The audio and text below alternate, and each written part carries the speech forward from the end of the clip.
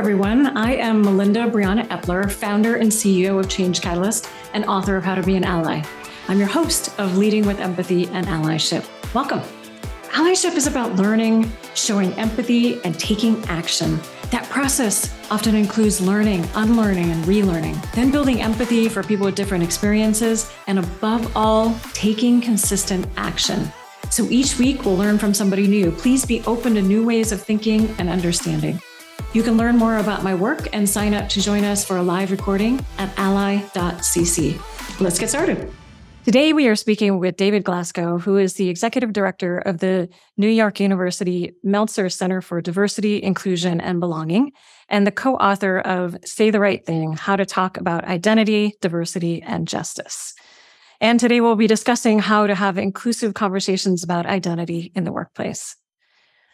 For those of you on YouTube, we'll describe ourselves for anybody who is blind or low vision. So I am a white woman. I have long blonde and red hair. I'm wearing black and white glasses. I have a black long sleeve shirt on. David? Well, thank you so much for having me, Melinda. And my name is David Glasgow. I'm a white man with graying hair and glasses and a checkered shirt. Excellent. Glad to have you here on the show. And our interpreters today, our ASL interpreters today, are Christina and Kaylee from Interpreter Now. And you can learn more about them at www.interpreter-now.com. Well, welcome, David. I'm glad to have you here with us having this discussion. Thank you for having me. Yeah. So will you start by telling us a bit about your own story and how you came to do the work that you do around diversity, inclusion, and belonging? Absolutely. So my background professionally is actually as a lawyer. And so I practiced in my home country, Australia, in employment and anti-discrimination law. But legal practice wasn't really for me. And I was always much more interested in the kind of values driving anti-discrimination law. So I was always kind of very passionate about social justice, equality, inclusion, all of the kinds of values that lead to civil rights and anti-discrimination laws in the first place. And so when I came to the United States and I did a master's program, I studied under my co-author, actually, Kenji Yoshino, in the program at NYU Law. And I got introduced to work that he was doing in this field of diversity, equity, and inclusion in that program, and immediately fell in love with this field of diversity, equity, and inclusion for both professional and personal reasons. So I'm a gay man myself, and growing up in a household, in an evangelical household where I felt a kind of lack of belonging, I would say, through a lot of my formative years. And so that really drove me to be interested in what makes for inclusive cultures, what makes for a society where everyone feels like they can truly belong, because I felt that lack of belonging myself. And then, as I said, professionally, I also wanted to kind of pivot away from the law to think more deeply about how to create inclusive cultures and inclusive societies outside of the structures imposed by the law. And this area just seemed like such a great fit for both my kind of personal and professional interests. Excellent. So what brought you specifically to write the book? What led you there? So Kenji and I worked together for many years with organizations outside of the law school, and also with students and administrators and faculty within the law school on diversity, equity, and inclusion issues. And we kept encountering a barrier in our work, which is a lot of people who want to be good allies and want to participate in diversity and inclusion efforts were terrified of saying the wrong thing. And so often they would withdraw in fear. And so we didn't like that, because we felt that there's a whole pool of people who really should be part of these conversations within their respective organizations. And so we wanted to give people some practical tools for overcoming that fear of saying the wrong thing, and hence the title of the book, Say the Right Thing, which is that we wanted to just write a very practical kind of toolkit for people for how to navigate conversations about the full range of identity issues that they might encounter, whether it's in the workplace or beyond. And whether it's about, race issues, gender, LGBTQ issues, disability, socioeconomic status, really the whole spectrum. And that's what led us to this work, is that we really wanted to help allies get better in a domain in which they're currently experiencing a lot of fear. Mm. Yeah, that sounds very familiar. I wrote my book, How to Be an Ally, because I saw so many people that were afraid to do the wrong thing or just didn't know what to do. And so that's fantastic. So maybe we could talk a bit first about what does it mean to have it? What kind of identity conversations are you talking about here in the book? What does an identity conversation look like? What does an inclusive conversation look like? Yeah, we define identity conversations really broadly as, any conversation that's about the kind of important social identities that make us who we are. So any of the kind of themes that I was saying before around, race, gender, LGBTQ issues, et cetera. But just to make that more concrete, in the workplace, there's a lot of conversations happening in workplaces these days around issues of bias, of privilege, of allyship, any conversation about diversifying the workplace, or any conversation around whether people feel included or not, whether people feel a sense of belonging in the workplace or not. All of those cluster of conversations we define as identity conversations. Also, anything that's in the public arena, you only have to look at a newspaper, click on a headline, and you'll see there's constant identity conversations happening in the media around controversies like critical race theory, so-called, or around a lot of the debates around LGBTQ issues. So all of that as well, we define as identity conversations. And of course, it's not just the media having these conversations, but it's all of us in our, family barbecues or around the dinner table with colleagues. Conversations happening in school. So, these conversations are happening younger and younger, of course, right? With people even in, elementary school or preschool now getting exposed to ideas of diversity and inclusion. So any conversations around whether or not classrooms are LGBTQ inclusive, or any conversations about, accommodations for students with disabilities, or any of that, we also would define as an identity conversation. So I hope you get the sense from that we've really tried to tackle a universe of conversations that's really quite big in this book. Yeah. And I would say that maybe you kind of touched on it, but explicitly calling out that for a lot of leaders and managers, people leaders working with their teams, having conversations about what's going on in the world that might affect people with different identities on their teams, whether that's anti-trans legislation or that is injustice and police brutality against Black, Asian, Native, and Indigenous people, and so on, and more, and much more. So I suspect all that is included as well. Yeah. Exactly. And the specific lens that we bring to this is really focusing on the ally side of the conversation. So, we didn't want to write a book for, members of marginalized groups on, what they can do to, stand up for themselves and advocate for themselves. We really wanted to write a book for people who are entering these conversations from a higher power position. So that might be an organizational power position, like a manager or a teacher or a professor or what have you, but it could also be entering from a higher power position because of your social identity. So I, as a man, entering conversations about gender, or as a white person entering conversations about race.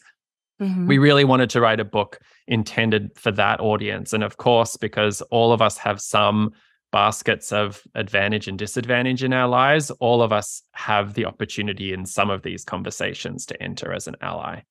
Yeah.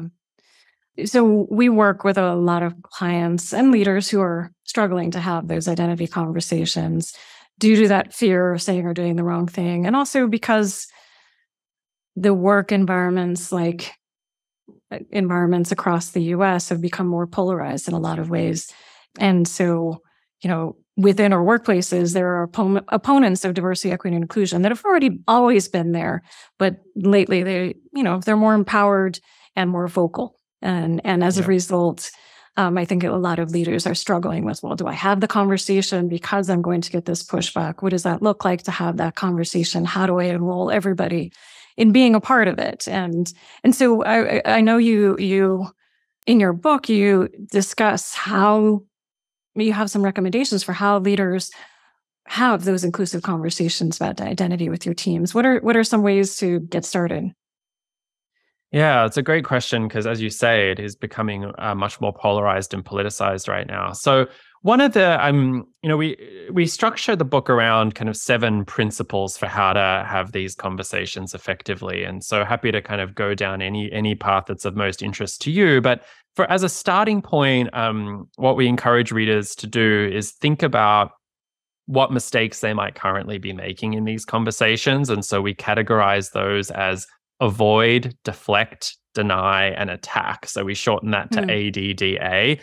And, in describing what various forms that those can take, I think every reader, including certainly me and my co-author Kenji, will recognize some of the behaviors that they themselves can slip into sometimes. And personally, avoidance is a big one for me. Right. I think a lot of leaders are in that position as well, of struggling with the idea that, oh, well, maybe it's just easier if I say nothing, if I just don't talk about this at all.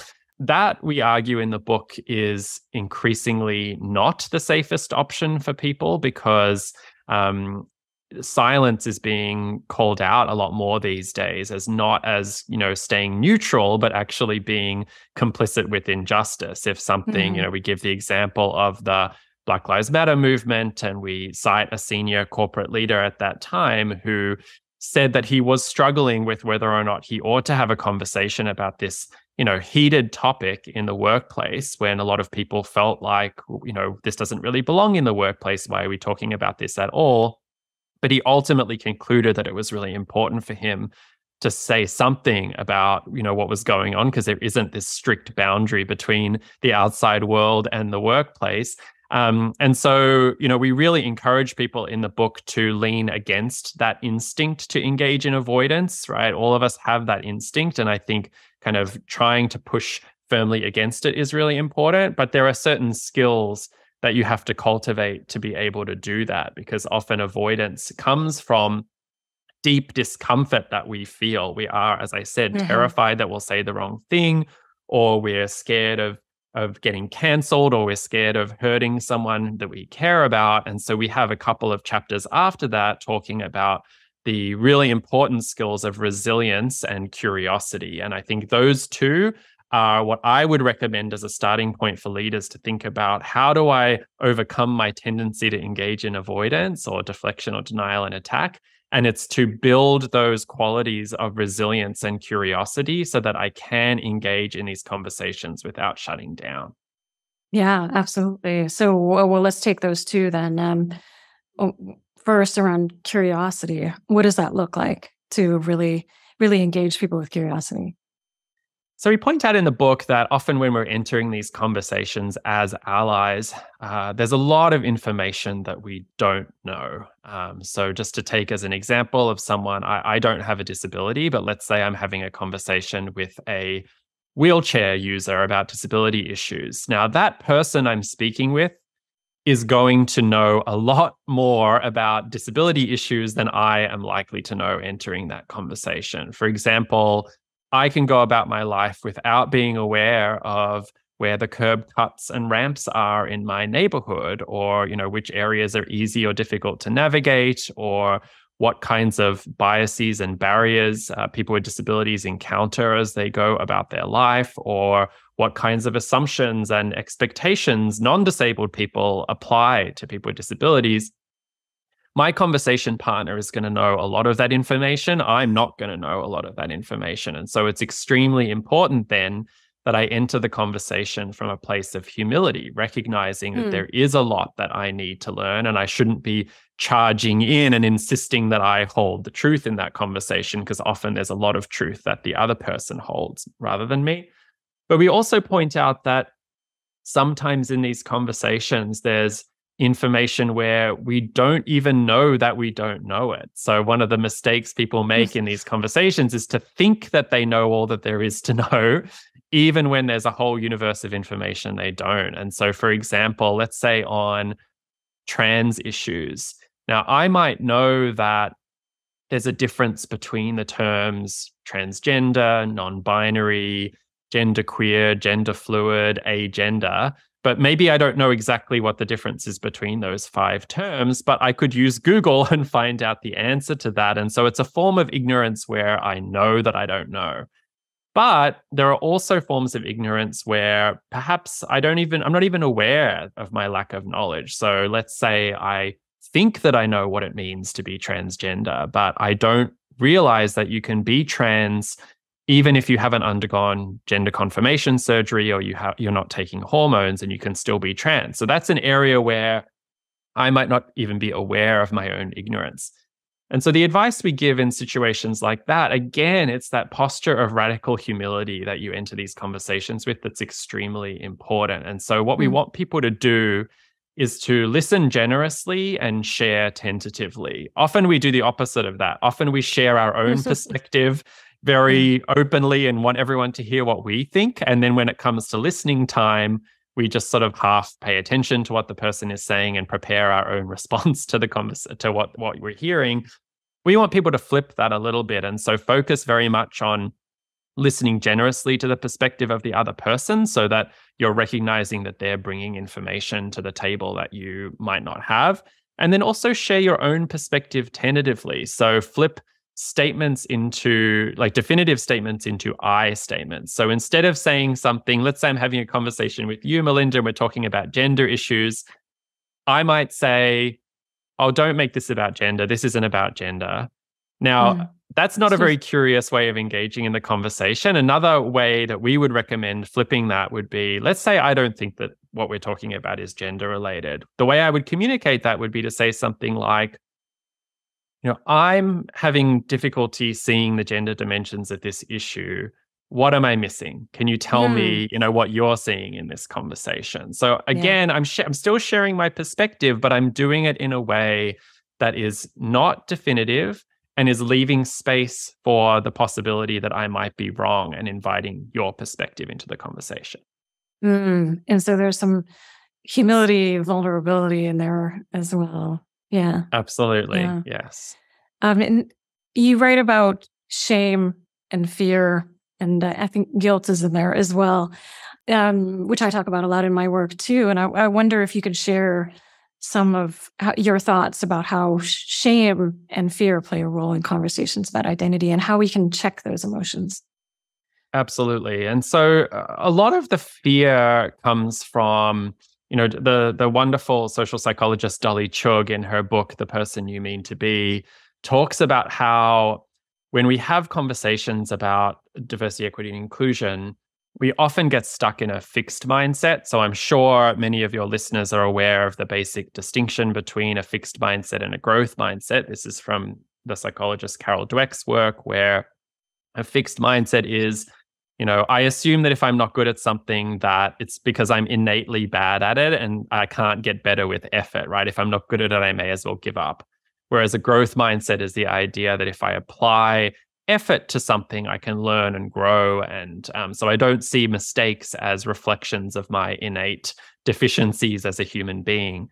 Now, Dolly Chugh points out that in this arena, even if we normally apply a growth mindset to other areas of our life, like learning a musical instrument or learning a language, when it comes to these conversations, we often get stuck in a fixed mindset because it seems like the consequences of getting it wrong are quite catastrophic, right? It's not just I've made a mistake, it's I'm a racist, I'm a sexist, I'm a homophobe, I'm a transphobe. And so the mistake comes to define us as human beings. And that's where I think a lot of this fear is coming from. And so, one of the things that we encourage people to do is to focus on trying to carry over that growth mindset from other areas of your life into this arena as well. So, if you've got self-talk like, I'm not good at pronouns. I don't understand pronouns. I'm not good at that. That's a very fixed mindset kind of self-talk. Whereas just by adding the word yet to the end of that and saying, I'm not good at pronouns yet, but I can learn them, is kind of a more of a growth mindset oriented way of thinking about that issue. And another sort of strategy that we, encourage people to do is to name and reframe their emotions. So guilt, you mentioned guilt. That's one of 4 primary emotions that we talk about in the book that people feel when they're having these conversations. So let's say I confuse 2 people who belong to the same racial or ethnic group with each other. I call them each other's names, which is something that happens a lot. Sometimes, if you make a mistake like that, you could feel incredibly guilty about it. Like I'm a horrible person. Am I racist? Why did I do something? Why did I make that kind of mistake? What we encourage people to do is notice the emotion that they're feeling. Sometimes we're so incredibly uncomfortable that we fail to actually stop and pause and think, am I feeling fear, anger, guilt, hopelessness? What is the specific emotion that I'm feeling? And then is there a way that I might be able to reframe this emotional experience in a more growth mindset oriented way? So in the case of confusing 2 people with each other, the fixed mindset thought would be, I'm a terrible person for doing this. The growth mindset way would be to reflect on that and say, everyone makes mistakes. I will apologize, learn their names, and do better next time. Again, it's still taking accountability for the mistake that you made, that you sort of did something wrong, but it's using the opportunity to learn from the mistake by seeing it in that more growth mindset frame. Fantastic. Yeah. I was thinking that in episode 84 with Nisha Anand, we talked about the importance of finding common ground. Often we have conversations with people and we can feel that we're so polarized that there's nothing in between where we have that common ground. And so in that episode, we explored what it looked like to use our curiosity to find areas where we do agree. Even when we think we're on opposing sides of the issue, there's often some common ground. And at the same time, I think it's really important too to note that we don't always have to agree either, and there are going to be points where we disagree. And I think one of the key chapters in your book talks about disagreeing respectfully. So what does that look like? Can you share a bit about what that looks like? Absolutely. So yes, I agree with you. We need to look for that common ground, and we talk about that in that chapter, the importance of particularly trying to find what we call uncommon commonalities. So when you're disagreeing with someone, sometimes people try to find some very surface level commonality that they might have with the other person, and it doesn't really help to build that bond. Whereas if you look for areas where there's a deeper commonality or something that the other person might not be expecting that you would agree with them on, that can help the disagreement go more smoothly. So if we're having a disagreement over some DEI policy in the workplace, you might think that I oppose all diversity and inclusion efforts. And so you might immediately have your guard up of like, oh no, I'm engaging with this person who believes in all the backlash. Whereas what if I just have some, smaller issue with the way that the policy has been framed, and I can kind of put your mind at ease a bit by telling you about all of the diversity inclusion initiatives that I do agree with. So again, that's the common ground that you're describing. Mm-hmm. One of the tools that we talk about in the chapter when you are stuck with a disagreement, like a real disagreement where you can't just focus only on the commonalities, is what we call the controversy scale. So if you imagine a scale that's drawn from left to right, not political left to right, but just left to right. And on the left of the scale are the subjects that are easiest to have disagreements over. So we on the far left, we have tastes. So if you and I are disagreeing over what flavor of ice cream we like or what Netflix shows we like, that's a very easy disagreement to have. We're probably not going to be deeply uncomfortable with it. But as you move over on the scale, the next point on the scale are disagreements over facts. So here we're thinking purely journalistic facts. So who, what, when, how kind of facts. Then the next one that becomes harder still is when you disagree about policies. And then again, it gets harder if you disagree about values. And then over on the far right end of the scale is when you disagree over someone's equal humanity, right? Those are obviously extremely difficult disagreements to navigate. Yeah. And so one of the biggest problems in this arena that we notice is that allies are often at a very different point on that controversy scale than the person that they're speaking to. So if I'm talking with, say, a parent at my kids' school about the diversity and inclusion curriculum at the school, I might think that I'm just having a conversation about policy. Whereas if I'm speaking to, let's say, someone who has a child of color at the school, right?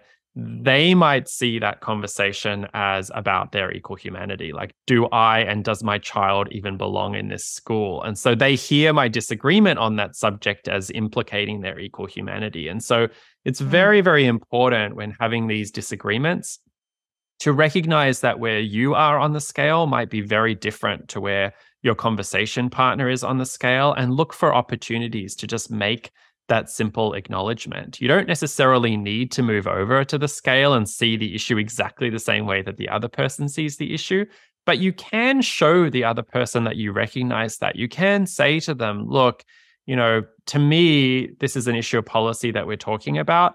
I see that for you, this may have much deeper implications, and I want to do my best to honor and respect that while we're having this conversation. And you tell me if I am not doing that in this conversation, and we can recalibrate. I think just even a simple acknowledgement like that, it's not going to make the conversation go magically better just by doing that. But I do think it shows that you've built in some empathy in the conversation where they realize that you see them for how this issue might be affecting them personally. Yeah, absolutely. Let's talk about privilege too. I know that speaking of divisive, speaking of ways that sometimes words that can feel polarizing.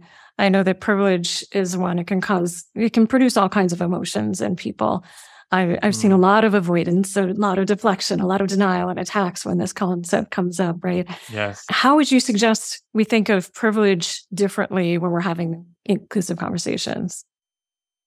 Yeah, so we're certainly not the first people to make this point, but often when people hear privilege, I think what they interpret that to mean is a suggestion that their life has been easy, or that they've sort of never encountered any hardship in their life, or they've never worked hard for anything that they've achieved in their life.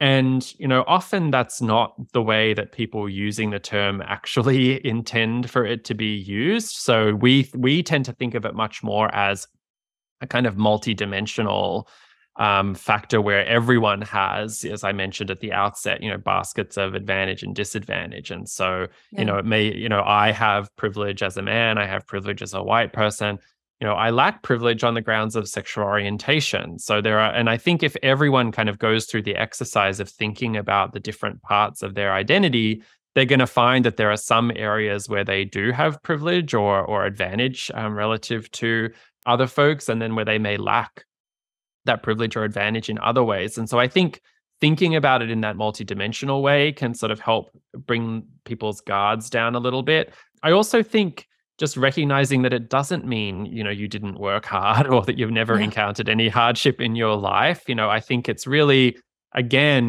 Dolly Chugh and various others have likened privilege to experiencing a tailwind on a flight. It's something that you have kind of giving you an invisible boost as you move along through life, but it doesn't mean that the plane flies all on its own and there's no pilot and no one's ever actually done any work to fly the plane. It just means that you're getting, that extra boost as you go along. And so I think it's just important for people to really stop and question whether or not the interpretation that they're applying to the word privilege is what the other person means when they're using the term. And again, I think this goes back to curiosity, right? If someone uses the term privilege in a conversation with you and you automatically find those defenses going up and you find yourself deflecting and denying and attacking, I think just pausing and taking a moment and just ask the other person, what do you mean by that term privilege? I think you're going to find in most instances that the way that they're thinking about it is not as accusatory as the way that you might be interpreting and applying it. Yeah, that's really interesting. So it's a combination, I think, of what you're saying. I think it's a combination of that internal work of checking yourself. What is my reaction to this word? And also just asking, what do you mean by that? What does that mean to you? And that is the conversation that can flow in a positive direction. Exactly. So often in these conversations, I feel like people make a lot of assumptions about, what people might mean, what they might be thinking, because people are scared to engage. And just even, I mean, it sounds so simple, and yet it's also so hard as well, right? Is to actually not try to sort of check those assumptions and actually go back to, we are having a conversation here. So I'm allowed to ask questions about what you mean with something or what you mean to contribute, rather than just kind of plowing ahead with the voice that's going on in my head. Yeah. Well, as our listeners who are people leaders are working to have conversations about identity, maybe for the first time on their teams, maybe they haven't done it a lot. Is there anything else that you would recommend that they keep in mind? We've talked about a lot. Is there anything else that we missed that you think is important? Yeah, I think, one of the important principles that we have in the book is the very last chapter, where we talk about the importance of being generous to sources of non-inclusive behavior. So we point out that all of us at times are going to make mistakes in these conversations. If you think about allyship as a relationship like a triangle, with an ally, the affected person, who's the sort of target of the bias, and then the source of non-inclusive behavior, who's the person who originated the bias, all of us are going to be at each of those points on the triangle from time to time, right? We can't always be in the ally position or the affected person position, because everyone makes mistakes. And I think once you kind of realize that, everyone makes mistakes, it's not just that there is some small group of terrible people who are saying the wrong thing or doing the wrong thing. I think that ought to lead people to be generous to each other, to try to trigger that growth mindset that I was talking about earlier. Obviously, there are cases where people do deserve to be cancelled if they've done extremely terrible things. So I'm excluding, really egregious cases from this. But in the ordinary kind of run-of-the-mill case, what we want people to do is, separate the behavior from the person. So focus on, the action that the person did and the impact that their action might have had on someone, rather than immediately kind of jumping down their throat and accusing them of being malicious in, whatever it is that they did. And then also trying to approach people by showing that you're also learning, right? Nobody likes to be approached by someone they perceive as a smug do-gooder who's coming up to them and wagging their finger at them and sort of telling them about all the terrible things that they've done, because it kind of creates this sense that the other person is judging them from on high. What we think is better to do is to approach someone as a peer. So say, look, when you said that earlier, here's, the impact that I perceived, or here's why, I didn't think that was the best way of approaching it. I've said very similar things before. I've done very similar things before. Here's how I learned from those mistakes. I know I'm going to mess up again. If I do that, I hope you'll come to me and talk to me about, what I've done. That kind of a conversation is, the other person is going to be much more receptive to hearing my feedback than if I go and, wag my finger at them when I'm approaching them.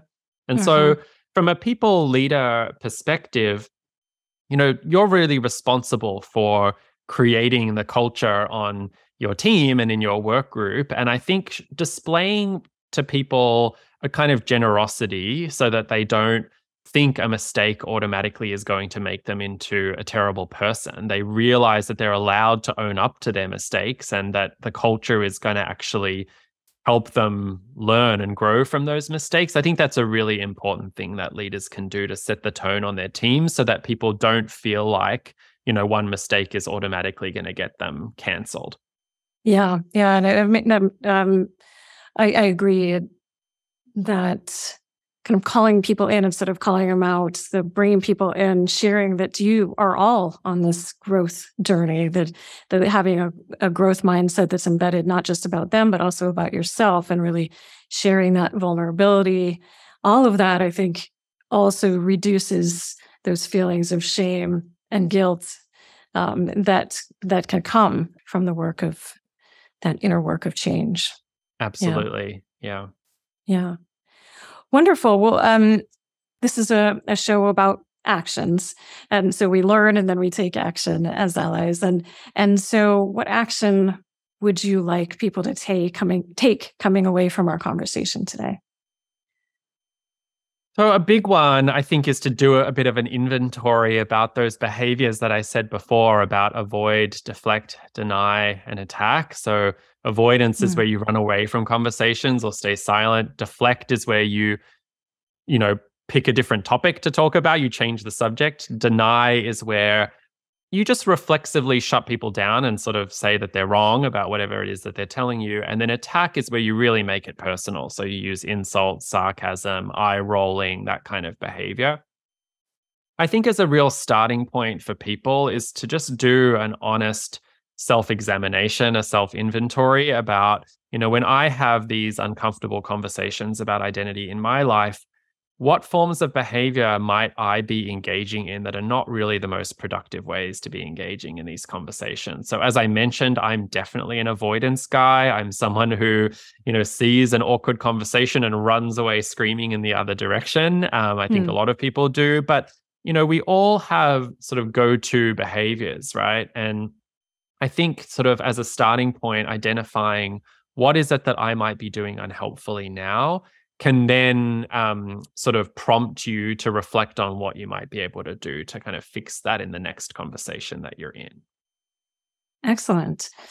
So I want to give you a moment to share how people can learn more about your book and you and your work too. Where can people learn more? Right. So the book's called Say the Right Thing. You can just plug that into Google, or it's really available at all major retailers. If you want to learn about our work, so we're called the Meltzer Center. We have a very long name, but if you just type Meltzer, MELTZER Center into Google, you'll see our work and on there as well on our website. And you can also follow us on Twitter or LinkedIn. Fantastic. And we will share links in our show notes as well, which you can find at ally.cc. I'll also include that episode I mentioned with Nisha Anand, because I think that is these two conversations are go well together. So I hope you listen to that if you haven't already. And thank you, David. I appreciate you and having this conversation. Well, thank you so much. It was a pleasure speaking with you. Yeah, likewise. All right, everyone, go take action. See you next week. We'll share resources and a transcript from this discussion at ally.cc. And please make sure to subscribe to our channel and rate this show. It makes a difference for us. Thank you for being part of our community. And remember, the more we take action, the more we grow as humans and as leaders, and the more we transform our communities. So what action will you take today? Let us know your actions by emailing podcast@changecatalyst.co or reaching out on social media. And Leading with Empathy and Allyship is a show by Change Catalyst where we build inclusive innovation through training, consulting, and events. You can learn more about us at changecatalyst.co. So let's keep building allyship across our communities and around the world. Thank you for listening.